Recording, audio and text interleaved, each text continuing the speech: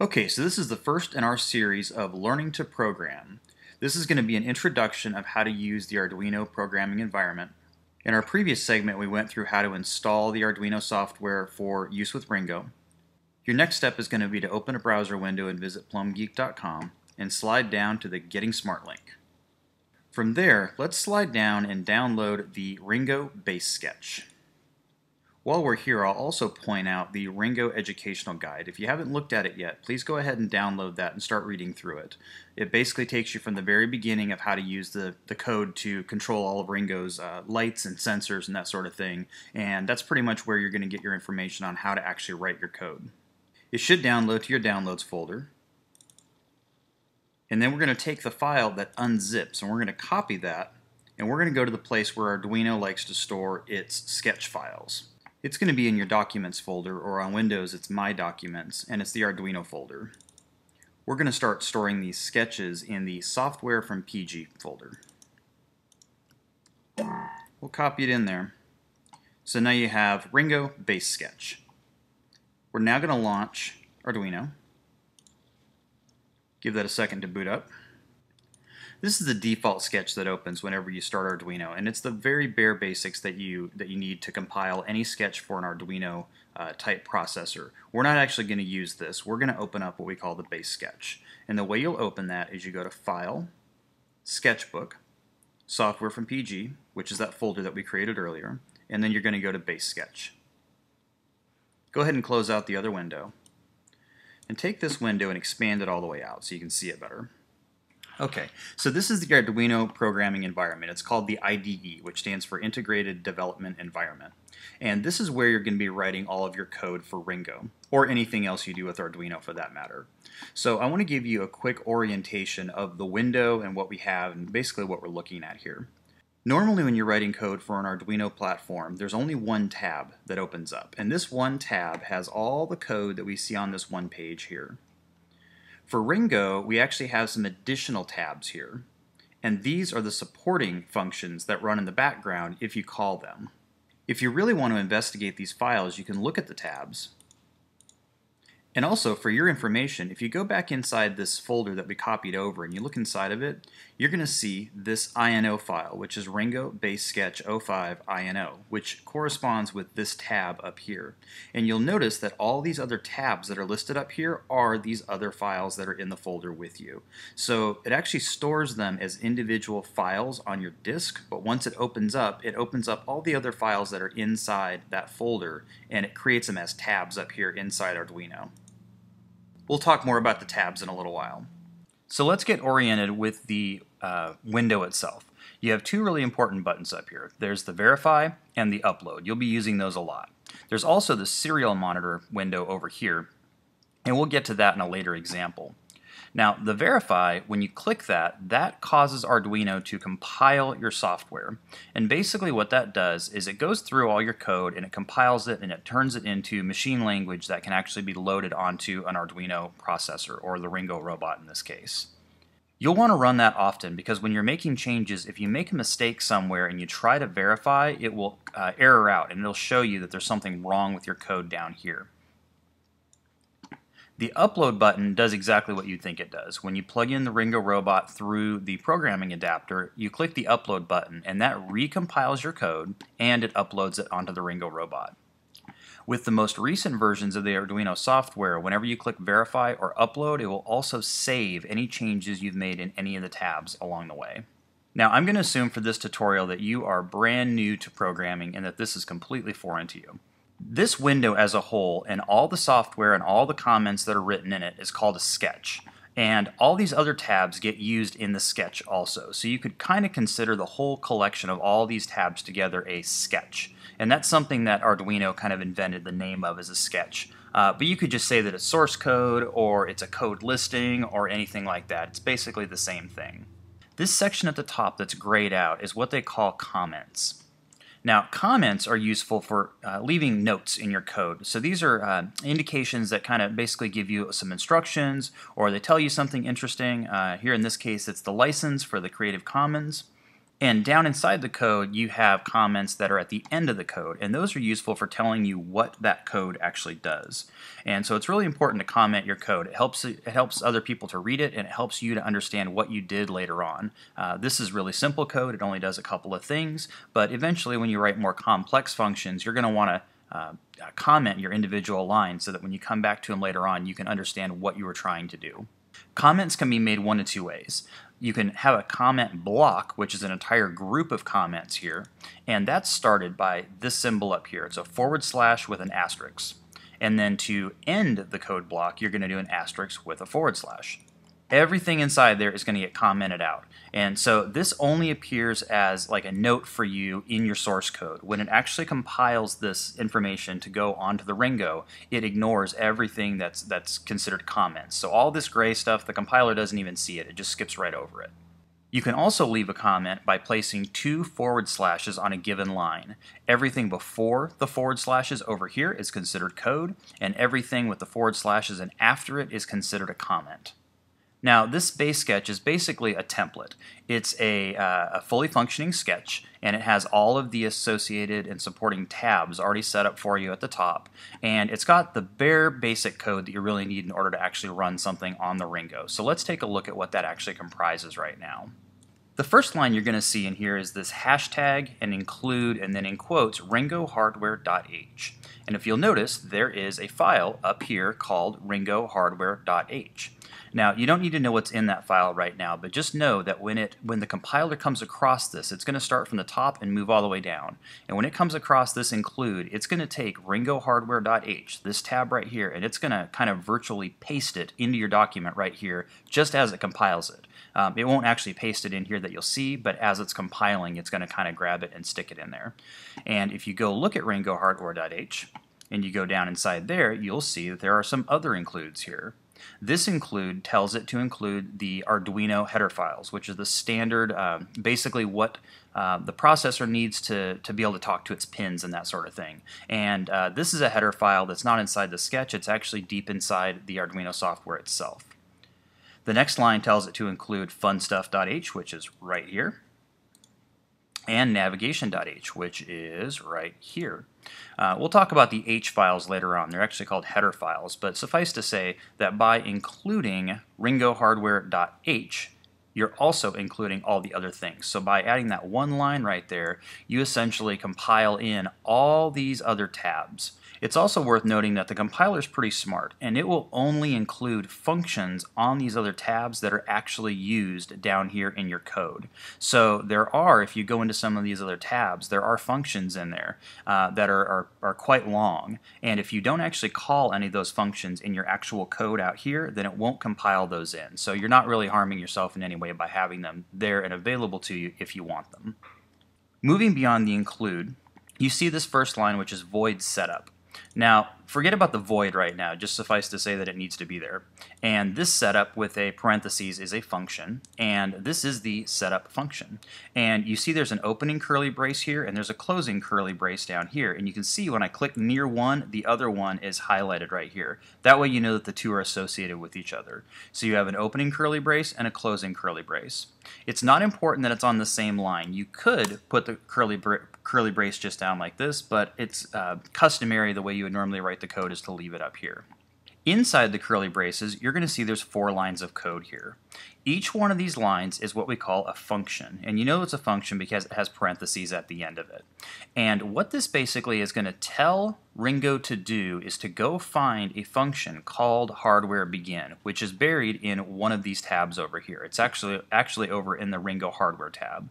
And it's going to do whatever that function tells it to do. And after it gets done running that function, it's going to come back here to this same spot in the code, and then it's going to go on to the next function, which is play start chirp. Now, hardware begin is important to have at the beginning of every one of your sketches. It should always be the first item inside your setup. And what hardware begin is going to do is it just goes around and it sets all of the pins as necessary on the processor. So it sets the inputs to inputs and the outputs to outputs, and it basically just configures the processor in the correct orientation so that it can actually communicate with all the different parts of Ringo. The play start chirp is actually another function in the same way. And the play start chirp is what causes that little chirpy sound and the eyes to blink blue when you first turn the power on. We'll get to that in a little while, but you can actually go in and edit play start chirp. That's actually one of the fun things that you could do when you're playing around with Ringo. Switch motors to serial. That's a little more advanced, just suffice to say it should be in there. Basically, the motor control lines and the serial data line, which goes to your serial monitor over here, are shared on Ringo. And whenever you run the motors, it will automatically switch them to motor mode, but anytime you want to actually put out some kind of serial information through your serial monitor, you need to call this first. So we just go ahead and call it once in setup. The restart timer just resets a timer that runs in the background that you can pull during your code to do interesting things if it's timing oriented. So the setup function only runs once. As soon as you start up the processor, it's going to go and run through everything in your setup function. And once that's run one time, it's going to go to the next function in line, which is loop. So the next line down is loop. And loop does exactly what you think it does. It loops over and over and over. This is where you're going to put all of your code. If you're doing something rather simple, you can put it all inside here, and if you're doing things that are more complex, you can start to take some of the complex tasks and you can break them out, and you can actually add more functions of your own that can be called from the loop function. That's another lesson for another day, but just suffice to say that pretty much all your code is going to go inside this loop function. And so the parentheses say that it's a function, and the opening curly and the closing curly down here is what actually includes all the stuff inside the function. So everything between the opening curly and the closing curly is what's actually going to get run in this loop. So the base sketch has a really simple example already loaded up inside of it, so you can take a look at how it works. And what this does is it runs the onEyes function. The onEyes function turns on Ringo's eyes. And the way his eyes work is he actually has, inside each little eye, each one of the colored lights actually has a red, a green, and a blue element in it. And by turning them on different amounts of brightness, you can actually create any color. And so the way you control those colors is by passing it the three values: the value for red, the value for green, and the value for blue. And you can pass it a number between 0 and 255. So 0 means that element is turned completely off, and 255 means it's on full bright. Keep in mind that those LEDs are really bright, and you really don't need to turn it up that high. Usually values up in the 150 to 200 range are more than enough. Down around 100 to 150 are usually just fine. The idea with this sketch is that we want to turn the eyes on one color and then alternately turn them on to a different color. If we turn them on and then immediately change them to a different color, they would change between the two colors so quickly that you wouldn't be able to see it, because this line of code processes and the eyes update pretty much instantaneously. It's far faster than what your eyes can see. So what we do is we turn the eyes on, and they're going to stay on until we tell them to either turn off or to change to a different color. So once they're on, the next line of code beyond that is going to be delay. And delay does what you think it does. It delays for a certain amount of time. And the delay is given in milliseconds. And there's 1,000 milliseconds in every second. So if you tell it to delay by 1,000, then that means it's going to delay for 1 second. So you're going to turn the eyes on the first color, and then you're going to delay 1 second, and then you're going to turn the eyes on a different color. You notice in this case we turn the red on 50, we turn the green off, and we turn the blue back on, or we leave the blue on. You would think that's all you need to do because it's going to loop right back up to the beginning, but considering that because it's going to loop, the end of this line of onEyes right here is basically, may as well be set right up on top of this first line right here, because as soon as it runs this line, it's going to immediately run back up to the top and start all over again. So if we want to see the second color for any amount of time, we need to put another delay in right there. So basically, every time it goes through the loop, it's going to turn the eyes on one color, and then it's going to wait for 1 second, and then it's going to turn the eyes on a second color, and then it's going to wait for a second, and then it's going to go back up, and it's going to put the same color back on the eyes. And so it'll sit there and loop forever until finally the battery runs out. Something else that we'll point out is at the end of every statement, this is called a statement, at the end of every statement you've got to have this semicolon. That's one of the rules of C. You have to have a semicolon at the end, otherwise the compiler will get upset at you. If you'll notice, there's not a semicolon up here where you open up the curly to the function, because the opening of the function is not actually a statement. I know that's all confusing, but the geniuses that made the C language, that's how they figured it out. So let's go ahead and click verify and see if this code compiles. It says compiling, done compiling, that's what you want to see. And you can see some stats as far as how much program space you've used. You've used about 20% of the program space right now, and that's because some of these other background functions got compiled in. But you've got an awful lot more space that you can still use. Now, let's assume that we made a mistake. If you try to program in C for more than about 10 minutes, this is the mistake that you'll probably make. So we're going to leave that semicolon off of there, and we're going to go ahead and click Verify and see what happens. Oh, there's red everywhere. So usually the compiler does a pretty good job of letting you know where the mistake was. Now, if you'll notice, it's highlighted this particular line right here, and it's saying this is your problem line right here. But what you have to know is that's usually going to show the line after the line that the mistake was actually on. So don't get fixated on the line that it highlighted. A lot of times if you look to the previous line, you're going to realize that's your problem right there. And if you go down and look at the notes that it gave you, it is kind of cryptic what it says, but it says Ringo base sketch 05 INO, which is this tab that we're in the function void loop, which is the function that we're in, and that's going to tell you what the error was. Ringo base sketch 05, that's line 44 by the way, and the error, expected a semicolon before on eyes. So that's giving you your clue right there. You see the semicolon, that means you probably lost a semicolon someplace. And so you go in here, you start looking around where it threw the error, and sure enough, oh, I realized that I forgot my semicolon right there.